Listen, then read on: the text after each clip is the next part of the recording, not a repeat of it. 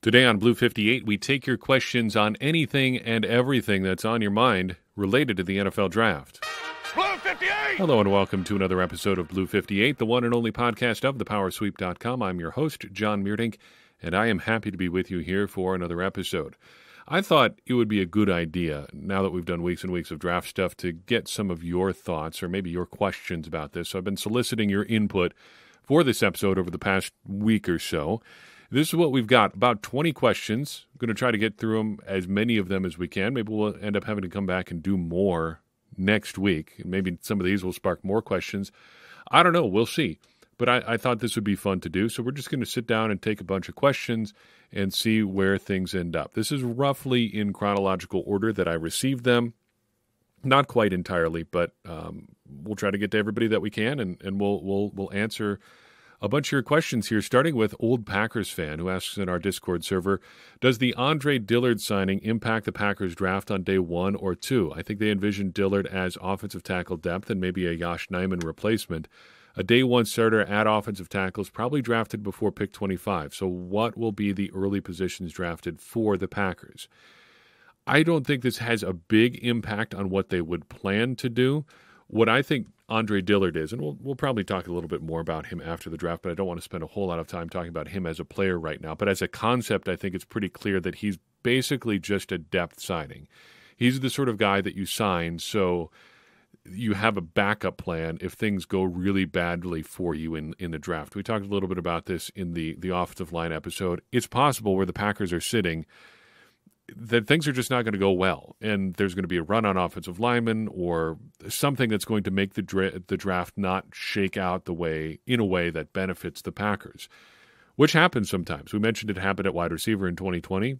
These things are random. You don't really know how they're going to go. So signing a guy like Dillard gives you at least we've got another body sort of option if you miss out on an offensive lineman at the top of the draft. If they don't end up getting a starting tackle, and they can't get an offensive lineman prospect they like early on, at least they've got Dillard in the mix with whoever they end up picking later. It obviously puts more pressure on whoever you end up picking later.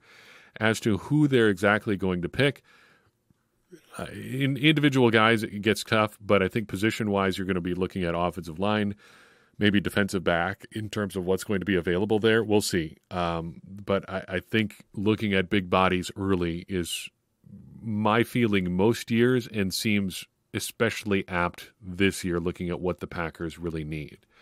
Rudy, the good question asker, pops in with question 1 of 2. The Packers have a plethora of picks this year, possibly even too many to use. The Packers host the NFL Draft in Green Bay in 2025. To what degree do the Packers care about the performance of the 2025 draft? Is it 0%? Or is there a non-zero percentage of them that says we're at least moderately interested in packaging picks this year to get good early round picks next year when we're picking on our own stage? Is there a history of draft host cities swinging bigger in their home draft than they ordinarily might? This is an interesting question, and I think the answer is that it's not 0, but I don't think they trade picks this year to make a bigger splash next year. What I think we can say for sure is that the Packers, not that they would ever be super interested in doing this, because this is not really a thing that they do. Next year of all years, they're not going to not have a first-round pick. Whatever happens, they're going to make sure they are picking in the first round next year, because that's the big send-off or the big celebration moment for the Packers having the draft in Green Bay next year. And it's kind of the legacy moment for Mark Murphy, whose legacy really should be pretty well established by this point. Successful transitions from 2 Hall of Fame quarterbacks to their successors, successful as Jordan Love's era can be to this point. Let's mute the praise a little bit there, but they've managed the transition. They've put themselves in a really good spot to be successful with Jordan Love. Let's say that.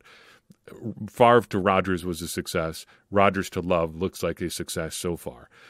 He's put them in good financial situation. He's brought the draft to Green Bay. We've run down his accomplishments before. But this is his last big thing for the Packers. So I think there is still some aspect of making a splash, though. And there is at least one example of historical precedence for some off-field stuff affecting the draft. in that one example that I know of, in 2013, the Buffalo Bills were going to change their general manager. Buddy Nix was wrapping up his tenure as general manager. They were going to ultimately transition to Doug Whaley, but that was going to happen after the draft. And outgoing GM Buddy Nix reportedly wanted a legacy pick. And what better position to cement your legacy as the architect of the Buffalo Bills, now and forever, than getting a franchise quarterback? Except in the 2013 draft, there were really no franchise quarterbacks. That was a notoriously poor quarterback draft. Nevertheless, the Bills ended up picking E.J. Manuel in the first round despite having a later round grade on him because Nix wanted the franchise quarterback, his final first-round pick, to be his legacy. And what happens? E.J. Manuel starts 10 games as a rookie, but only 7 over the next 3 years in Buffalo.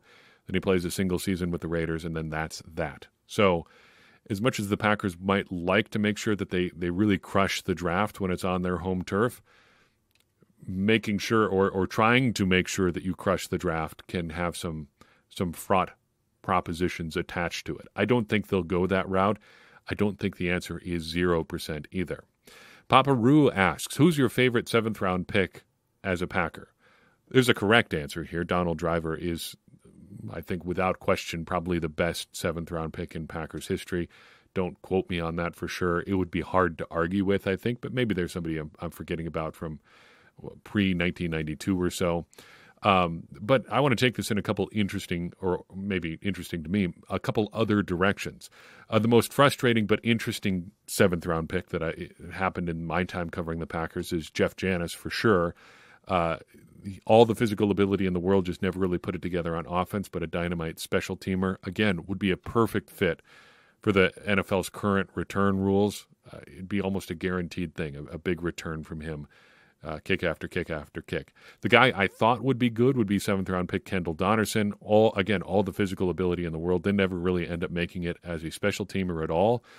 One guy I think about for no reason, a 7th-round pick, James Looney, a defensive end who kicked around as a sort of undersized 3-4 defensive end for a couple years in Green Bay before converting to tight end.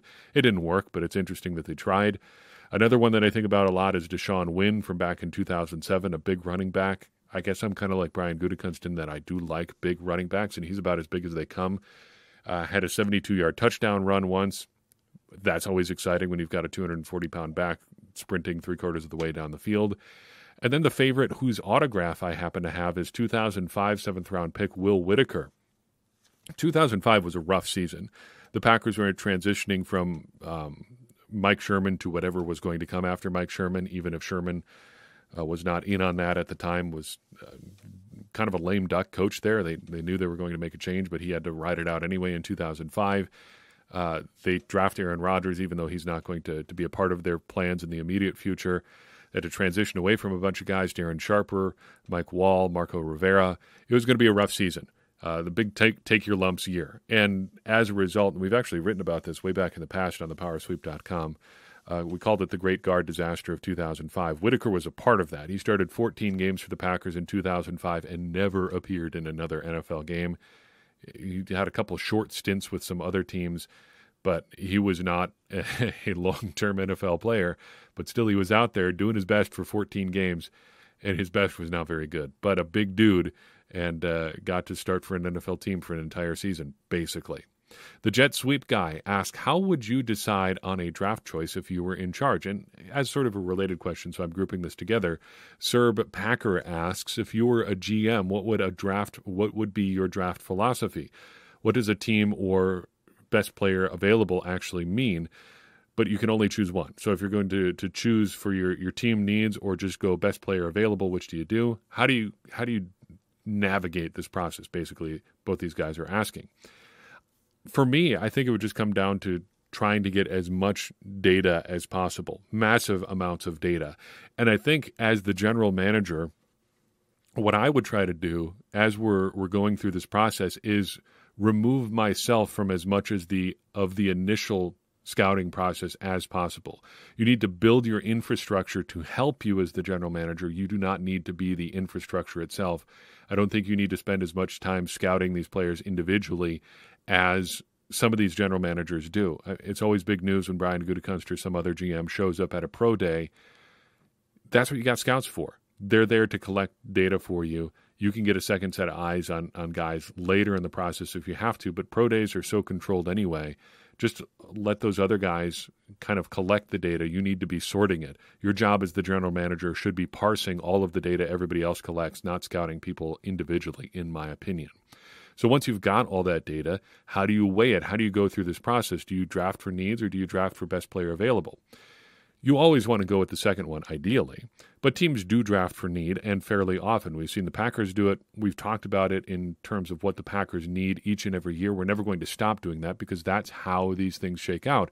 You draft for needs because you need things. You need guys to fill roster spots. If the Packers just went down the board and picked the best player available and didn't come out of this year's draft with, say, any offensive lineman, that would be a problem.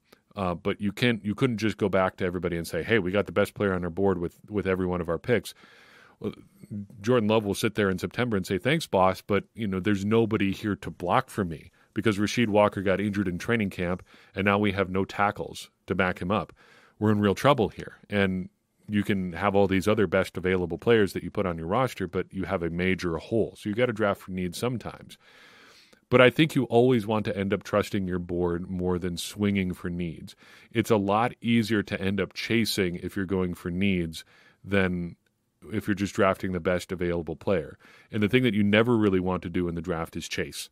That's where you end up getting in trouble. It's really a different version of the gambler's fallacy. The gambler who believes he's got a sure thing or that he's due for something, so you make something that even worsens your odds of getting a good player. The data on this is pretty clear. Generally speaking, teams are not good at drafting. Nobody has an especially high hit rate. Even Ron Wolf, who is as good at this as anybody, talks about if you get 3 contributors from a draft, you've done a really good job. Most guys just are not going to have a super high hit rate. So if you're spending 2 or 3 picks to trade up and get somebody that you think is either going to meet a need or actually is the only good player available at the time, chances are you're wrong. Just the odds are not in your favor of nailing that pick. As good as you may be at evaluating guys, you're probably just incorrect. Because there's so many factors that can go into a player not working out, and so many of them are out of your control. All of them are out of your control, really. I mean, you can put a guy in a good environment, but it's cultivating a young player's career is as much art as science, and maybe not even art. It's more like mysticism or magic or something like that. Some guys just don't come together. You look at some players who have all the potential in the world, who have all the tools necessary to be a great player in the NFL, and it just doesn't work out. Or maybe they're not even a bad player. Maybe they're merely good, or maybe they're merely just competent. Look at a guy like Darnell Savage. I don't think he's the worst safety in the world, but for what the Packers invested in him and what they needed from him from that draft spot, it didn't work out. And there's so many different factors that go into it. He's been injured a bunch. Maybe there was some position stuff that didn't work out. He went through 2 different defensive coordinators. He had a bunch of different defensive backs coach. It was not a ideal environment for him to grow. Heck, he had a pandemic in there in the middle of all that.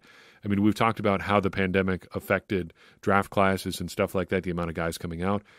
It had to have some effect on player development, you'd think.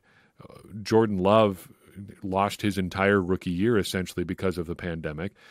I don't think it's unreasonable at all to suggest that guys had a different learning experience than they would have otherwise just because they were involved in a pandemic early in their careers. I don't think we can discount the possibility of that playing out in somebody's career. So just don't chase is the big thing. And I think that leads you back to the board and just trusting the board and trying to get the best players you can that also align with your needs. So it's a little bit of both, but just make sure that you're not chasing stuff. Chips asks, what was your most memorable draft and why? 2 for good reasons, 1 for bad reason. 2005, the Aaron Rodgers draft is always going to be memorable for me just because of how hard it was for me to let go of the end of the Brett Favre era. I think that was a good learning experience for me as a still fairly young NFL fan, just seeing how different things were coming together and planning ahead, and then learning about the behind-the-scenes stuff, what people thought about Rodgers, why he fell, people talking themselves out of things. It was a great learning experience as a fan, but just the shock of saying, all right, the clock is running on the Favre era here. We have to start looking to the future, because I think it would have been 17 at the time there, not even 17 yet. Just you're still in the I'm going to live forever, everything's going to be great forever, nothing's ever going to change sort of mindset. And then this is a very real reminder that there are people out there planning for the future 5-10 years down the road. I'm barely getting to the end of the next week, planning-wise, as a teenager at that point. Big learning experience. 2013 is one that sticks in my mind because it was the first year I really went whole hog trying to cover it. This was back in the days when I was running PackerPerspective.com, or maybe even just PackerPerspective.wordpress.com at the time. I learned a lot from doing that. I learned that covering everybody is not a good idea, and you're just going to burn yourself out if you try to write something about each and every undrafted free agent. It was fun to get guys right in real time. The initial reaction I think I had on Mike Daniels was a little bit of surprise, but digging into him and researching him, it was easy to get excited early on, especially where the Packers picked them. Miles White, we actually identified as a contributor early on, so that was a good affirmation and a fun weekend from I think I can do something doing this kind of work sort of moment. That was a lot of fun. And then in 2019, I actually lost my job the Friday after the first round. So the 2019 draft starts on Thursday. The Packers make 2 picks. They get Rashawn Gary. They get Darnell Savage. Super exciting. Friday morning is a slow day at work. My wife is 4.5 months pregnant. She's not feeling well. I figure I'm going to do some stuff around the office and then head home for the day because I want to be with her. I want to make sure that she's doing all right.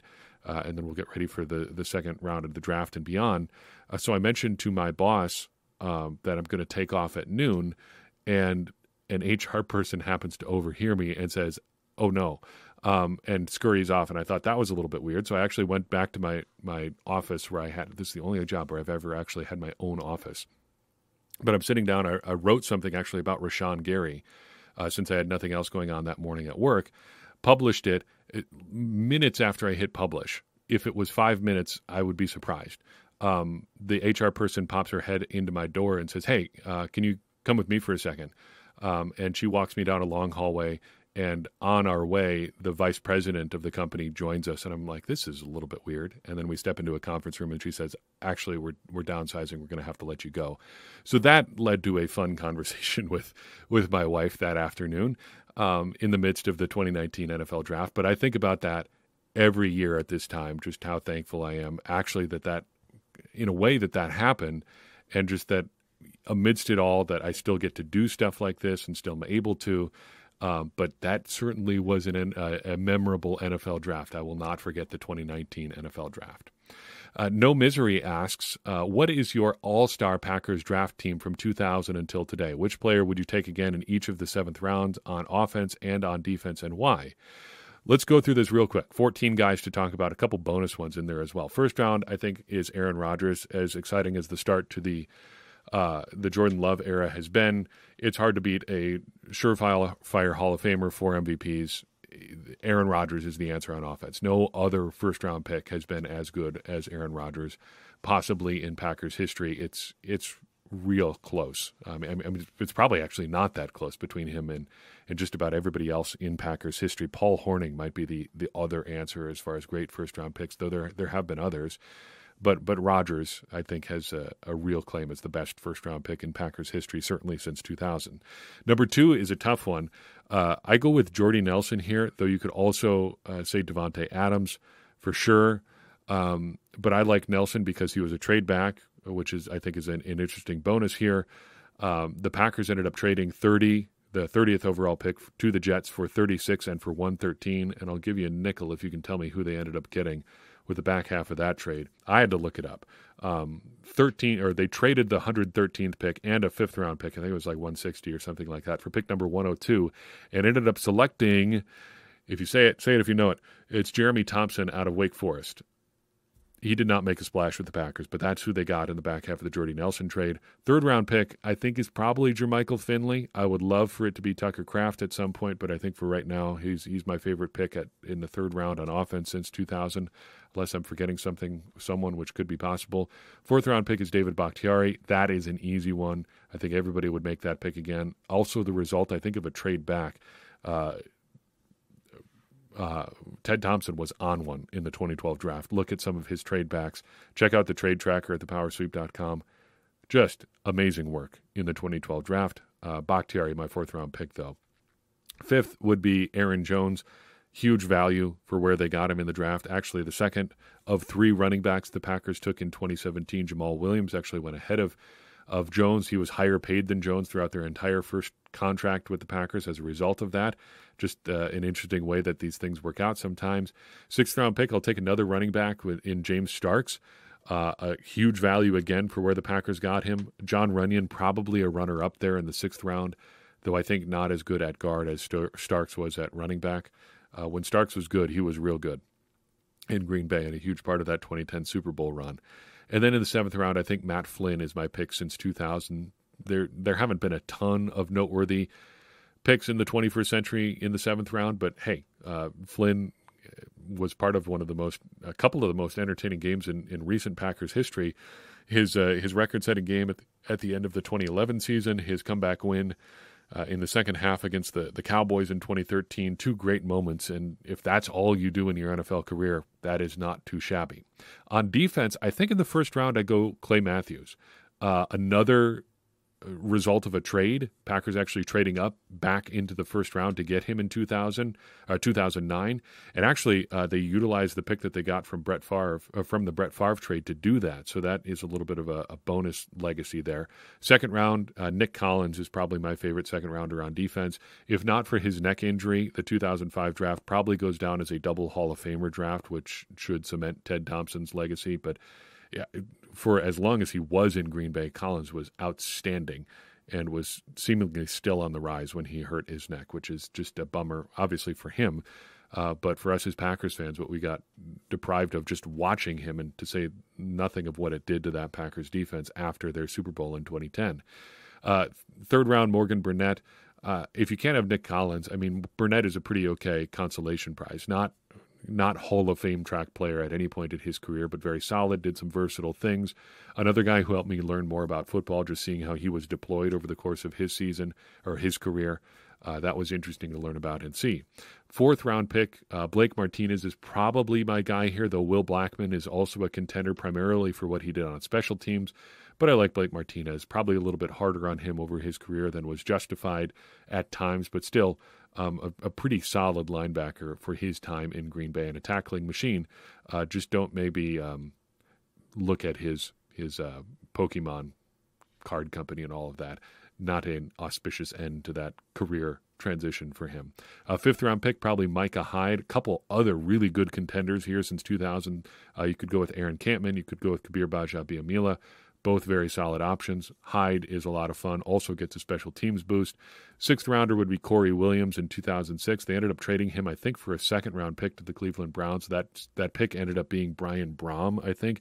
So not a great ending there, but still was a good player, vastly outperformed his draft slot, and got the Packers an asset, even if Braum didn't end up being that great of a player. Then seventh-round pick, don't really have a ton of options here. I would say Sam Barrington, fun player, thoughtful off the field, just an interesting little player in Packers history there.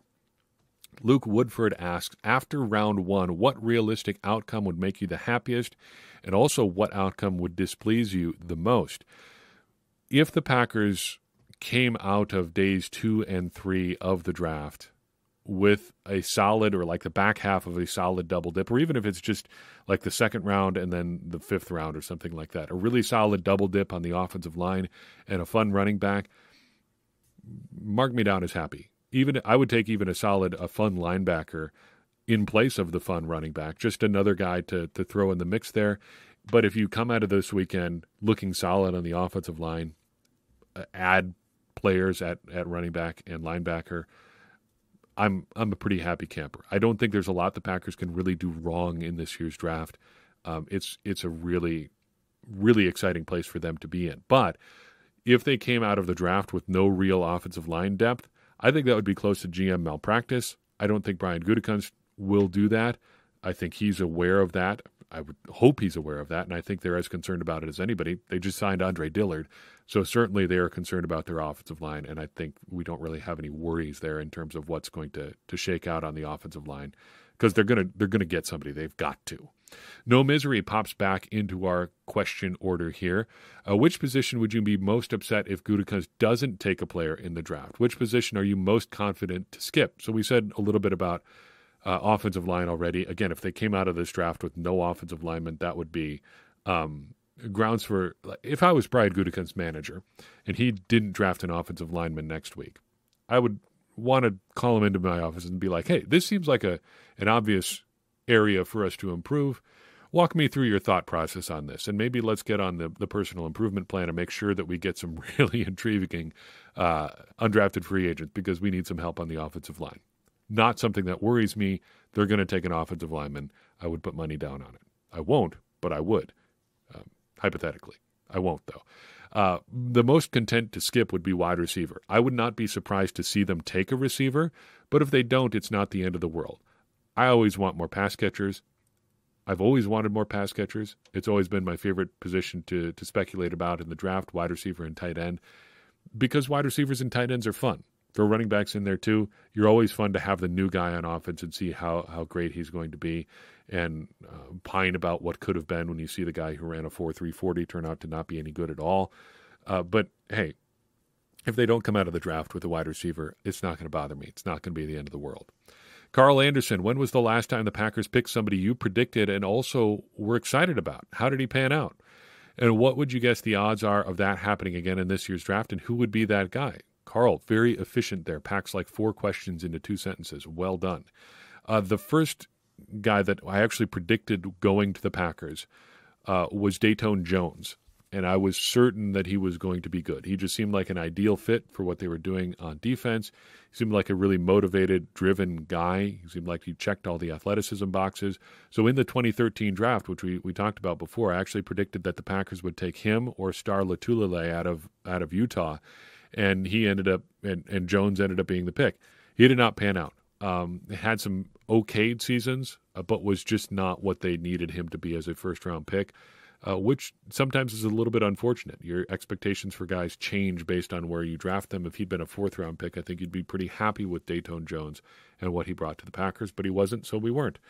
This year, if I had to put down one player in the first round, let's do what we did for 2013 and do 2. I would say, shoot, I'll put 3 in here. I think it's Cooper DeJean, I think it's Graham Barton, or I think it's Kool-Aid McKinstry. DeJean just makes too much sense. The Packers need a safety. I think he probably is a safety, but he could fill in elsewhere if they need him. He just seems to fit what they want from their defensive backs in terms of versatility and things like that. Historically, I'll add that very large caveat there, because things may be changing under Jeff Hafley a little bit. Graham Barton just seems like a Packers pick. He's a guy who could play tackle, who could play guard, and gives you flexibility, especially on the right side of your offensive line.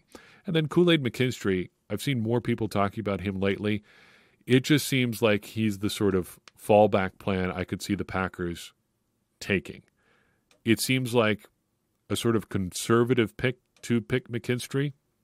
He's a guy who was solid in college, didn't have eye-popping athleticism numbers, but he seems like a fairly safe pick. But defensive backs, you never really know. But between one of those 3, I feel pretty solid about what the Packers are going to end up doing. If they had those 3 guys on the board, I would be pretty confident in thinking it was one of those 3 guys at 25. That's assuming they don't trade up.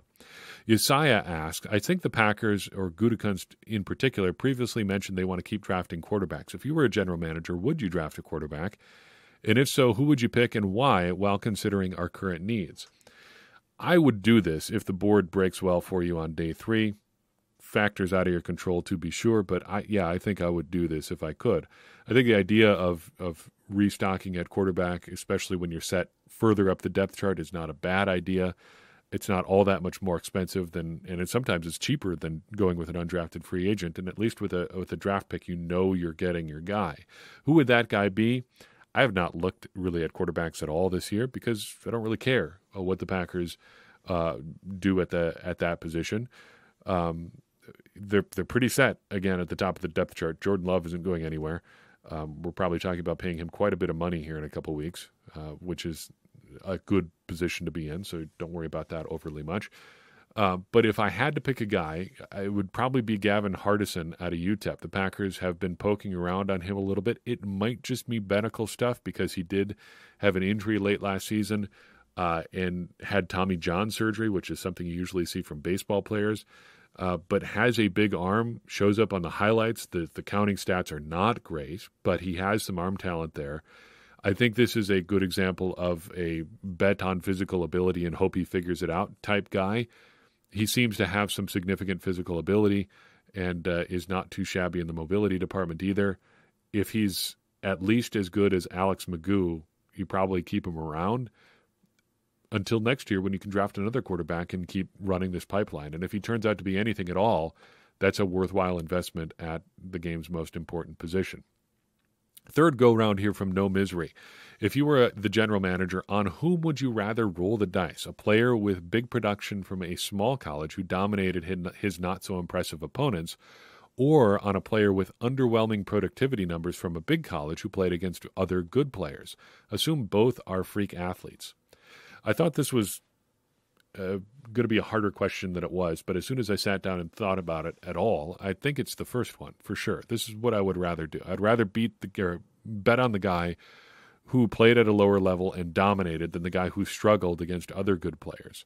I don't want to have to make excuses for a guy right out of the gate. I don't want to sit and say, like, look, this guy struggled or this guy didn't produce despite having all the athletic ability in the world.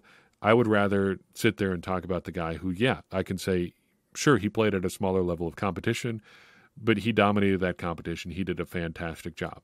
There are exceptions to that. I think both Christian Watson and Rashawn Gary fall into that both a little bit. Watson, you talk about being a freak athlete who didn't necessarily dominate his level of competition, but has shown some promising things in the NFL, if a mixed bag due to injury.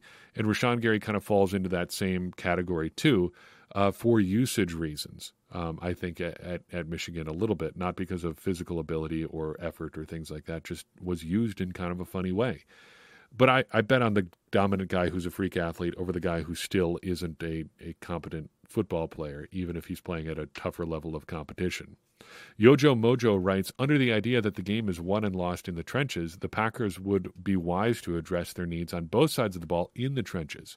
The true tackles in the draft are few and far between, leaving me to wonder if there might be a run and reach on players at the position. If Green Bay is unable to secure a starting caliber tackle, how might they pivot their draft strategy, and how do they then go about improving the depth on their offensive line? In other words, what's plan B for addressing the offensive line? Plan B starts with guys like Andre Dillard. So you grab Dillard and you say, at least we've got some tackle depth now. Then you're just looking at more redundancy and depth from there. You're looking for guys that you could maybe move around. There's a bunch of positional versatility in this draft, as we talked about on the offensive line episode. You can move guys around a lot throughout this class and find ways to get them on the field and be part of your best five.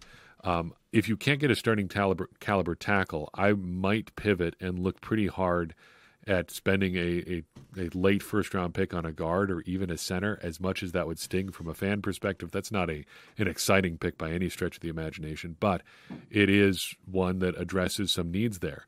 Center is if not an immediate short-term need, a relatively short-term need if you don't get a starting caliber tackle, because in that case, Zach Tom is probably staying at right tackle.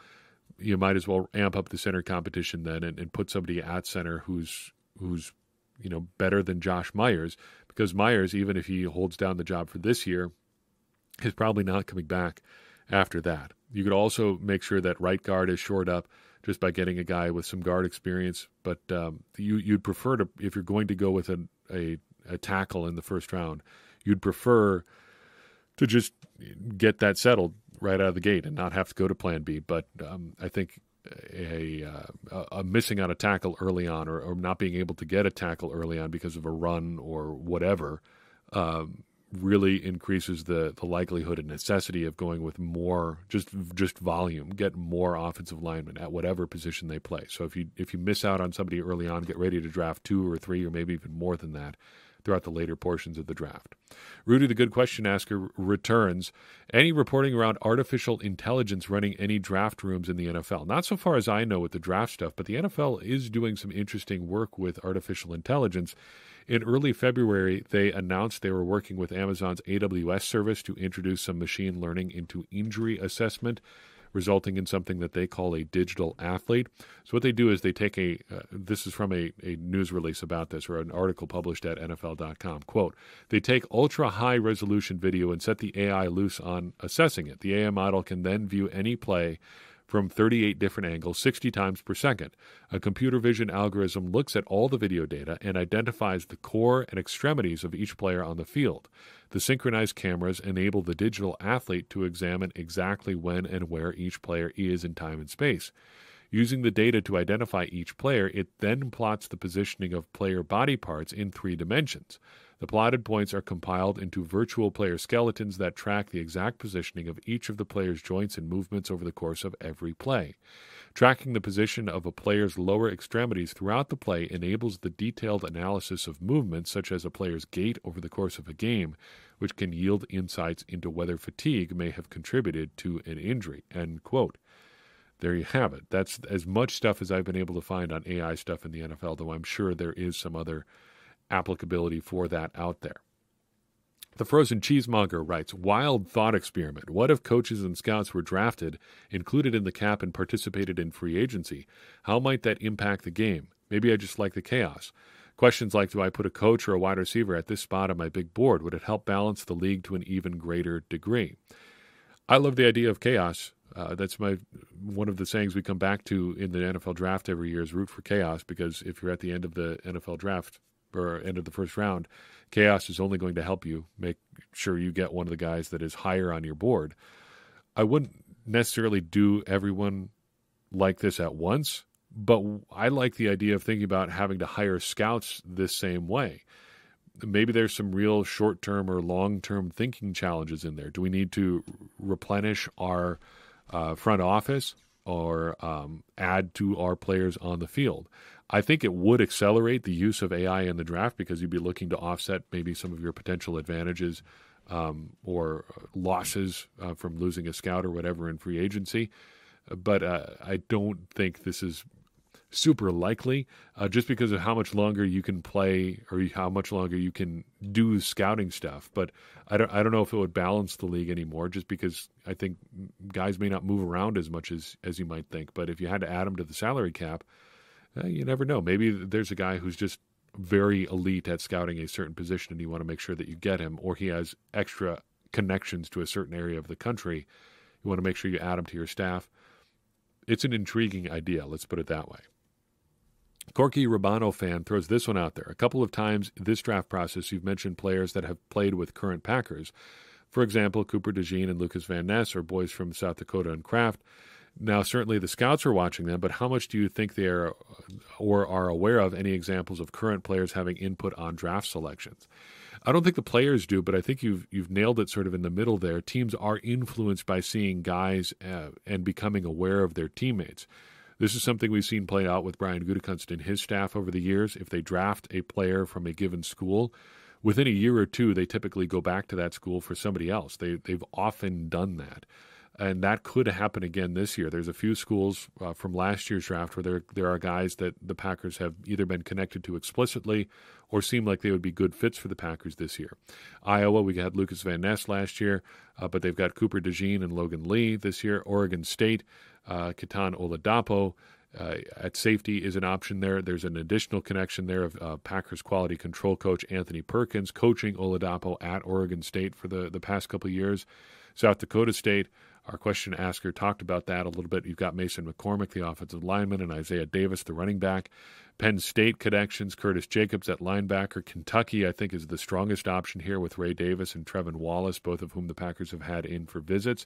So even if the players aren't openly advocating for them, and I don't think Brian Gutekunst would necessarily listen even if they were, I think there is some idea of guys getting scouted, the Packers drafting them, say in the case of Lucas Van Ness or whatever at Iowa, and then being more aware of these other guys and maybe slightly biasing themselves toward that because they've seen all these other guys on film playing together, it would be hard to avoid that sort of thing. But generally speaking, they're coming from good schools anyway, so that's not that big of a deal. Chris B. asks, hey, John, hope all is well. Here's my question. It is all well. Thank you for asking or for including that. Let me start with the cliches of all cliches. Drafting quality players in the NFL is hard. It is. After having a handful of mostly busts with a couple of booms mixed in, it looks like Goot absolutely nailed the last two drafts. Glass half empty, Goot just got lucky. Glass half full, since the last couple of drafts have been more normal than the COVID drafts, it has allowed Gutekunst to dial in and portends well for the future. I know you're usually a glass half full guy. Appreciate you saying that. I don't know if that's true. What do you think? I think he did do really well for himself in both 2022 or 2023. I don't even think that's being overly optimistic.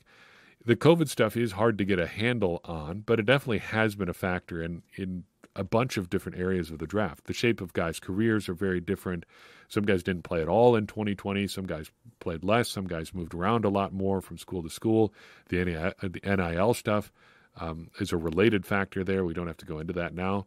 But we are just getting to the point where we're starting to emerge from the tidal wave of these COVID drafts where you have a lot more guys coming out because of staying in school longer.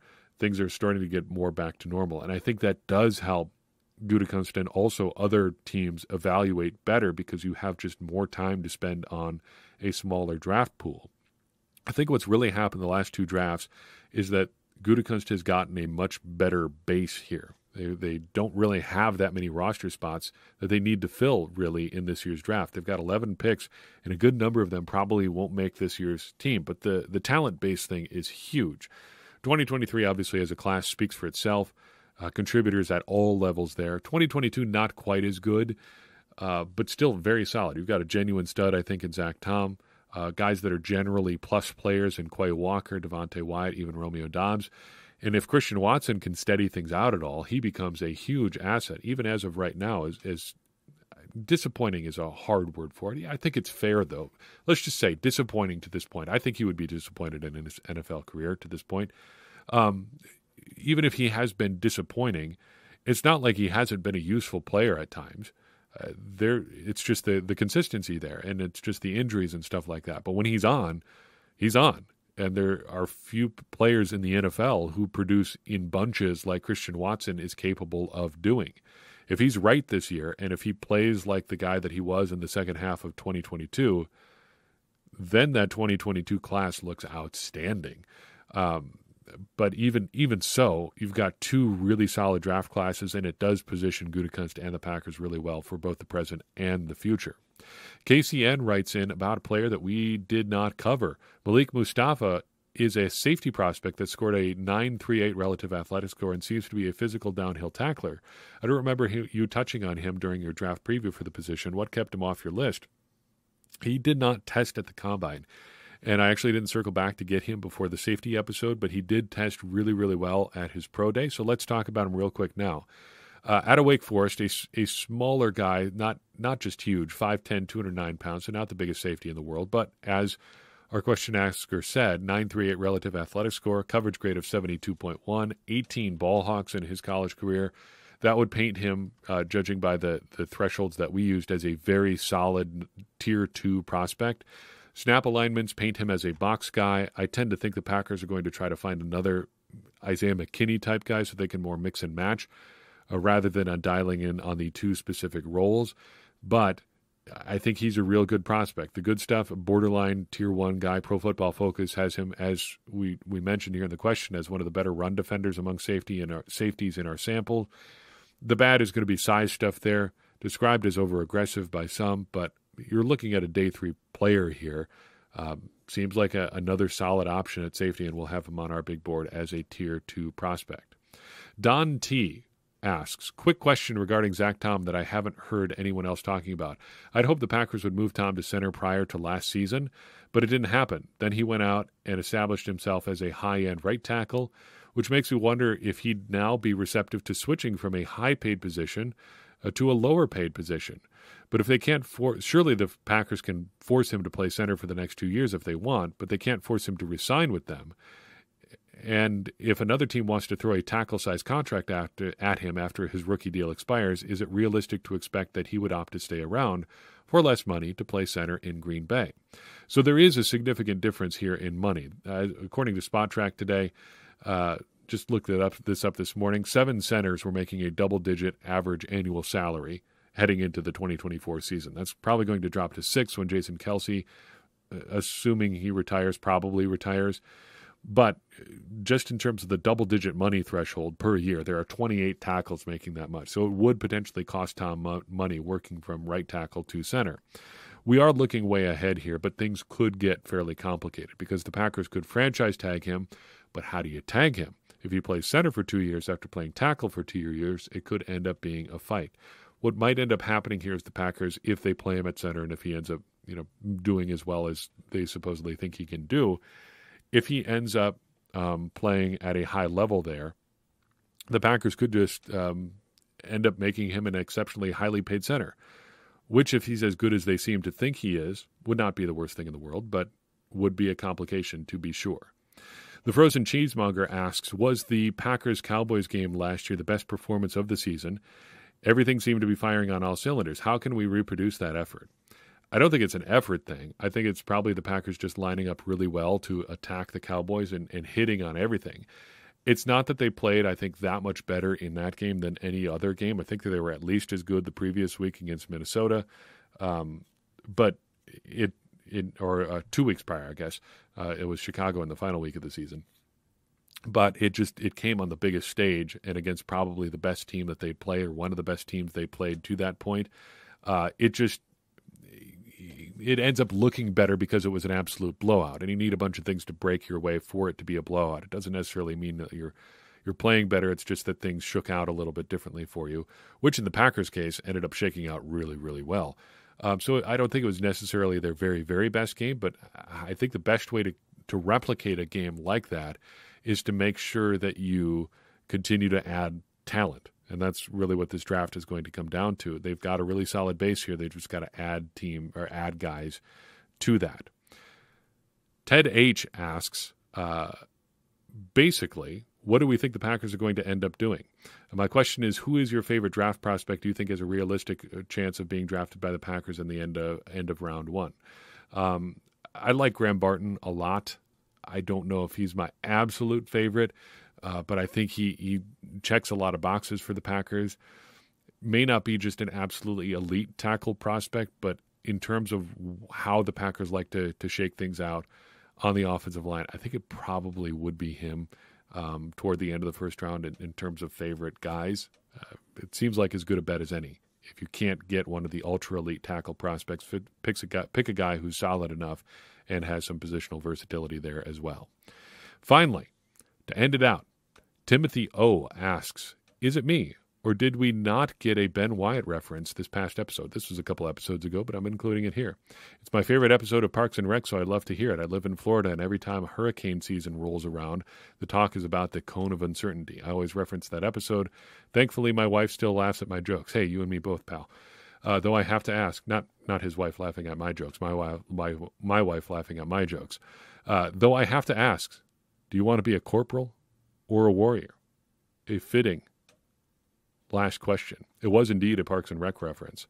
A show that I enjoy a lot, that we have watched through in its entirety multiple times. My wife, for some reason, sees a lot of similarities between me and Ben Wyatt. If you're a Parks and Rec fan, you may see that. I don't know. Looking at him, you see a guy with some nerdy pursuits who overanalyzes everything and has detailed spreadsheets tracking multiple different aspects of his life. Does that sound like me? I don't know. I don't always see it. As to your question, corporal or warrior, there is one correct answer. You want to be corporal or warrior? Neither. I'm the Maverick. That's me. I'm your Maverick. I don't know. Am I a Maverick? I guess we'd have to play some Cones of Dunshire to figure it out. In any case, that's all I've got for you in this episode of Blue 58. I appreciate you tuning in. An extra long episode here for you. It was fun to do. A lot of great questions, and I appreciate you sending all of them in. And I would also appreciate it if you would share this episode with someone you think would enjoy it. That's going to help more people find the show and get more people involved in this conversation you and I are having about the Green Bay Packers, which in turn is going to help all of us, me included, become smarter Packers fans. And as I always say, smarter Packers fans are better Packers fans, and better Packers fans are what we all want to be. I'm your host, John Meerdink. We'll see you next time on Blue 58.